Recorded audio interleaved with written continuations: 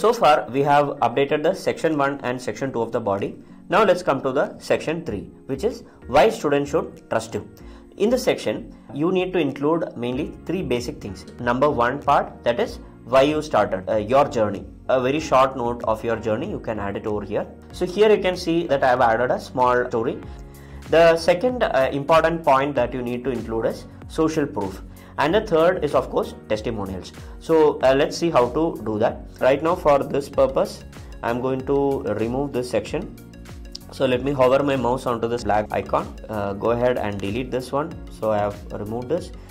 Let me keep this section, but I don't want this particular part. So I want to keep the header part. So let's do one thing. Let's reduce the gap over here, and let's reduce the gap over here as well. And I don't want these boxes. So for example, I'll select this black color box and then delete it. So this is deleted, and let me go ahead and scroll it over here. So right now what I have done is created a section, so why trust us, and the next is, this is the social proof I want to give. Let me change the copy. Here I have replaced the text for the social proof. So I have reused this particular part. Maybe you can add a slider over here. To do a slider, you have to hover your mouse onto the right and select this black color option, and here select the first option, right, the setting option, and here you can make it as, select the last one, which is make it as a slider. So this way the images will automatically slide, and you can replace it with any other relevant image that you want. Here you can even control the speed of the slider.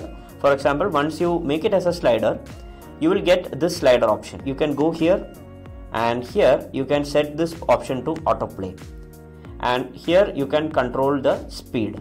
So I have kept it at 3, which is the default, and that is fine. And let's scroll down. So what's your investment? Okay, so this is something I don't want. So let's go to the right side, select this option and select the delete option. Again this option, okay, I can add news, okay, something I don't want, okay, again I'll go and delete. And finally, subscribe to our newsletter and stay updated. Okay, I don't have a newsletter, so let's delete this. And we would love to hear from you, and this is also a very good option. You can check this out and you can go ahead and delete this option as well. Now there is one more option that you need to add, which is the testimonial. To do that, let's hover your mouse here. You will find the plus symbol, right? So let's click on the plus symbol, and this automatically takes us to the blocks. Scroll down within the blocks, and here you will find the testimonial option.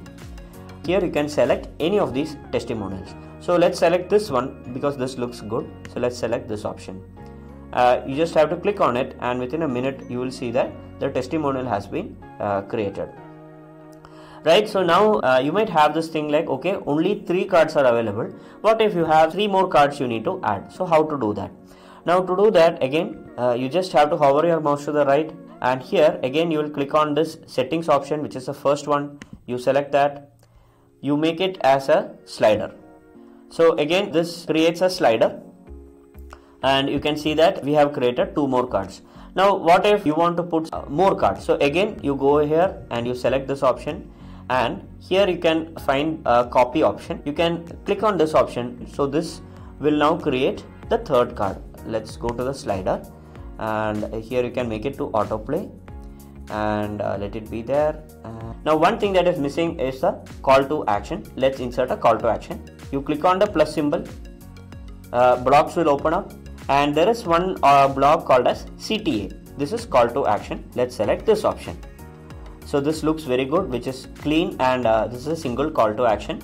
So you can go ahead and select this option, and this inserts the call to action. So here within the call to actions, I have changed the copy of the text, and here I have inserted the call to action as sign up now. So let's click on this button, and let's click on the link option, and here let's insert the sign up option. So this we have copied from our academy. This is the sign up link. Let's copy and paste it over here, and as always let's put it on a new tab. So this way we have kind of customized almost all the important elements within the body.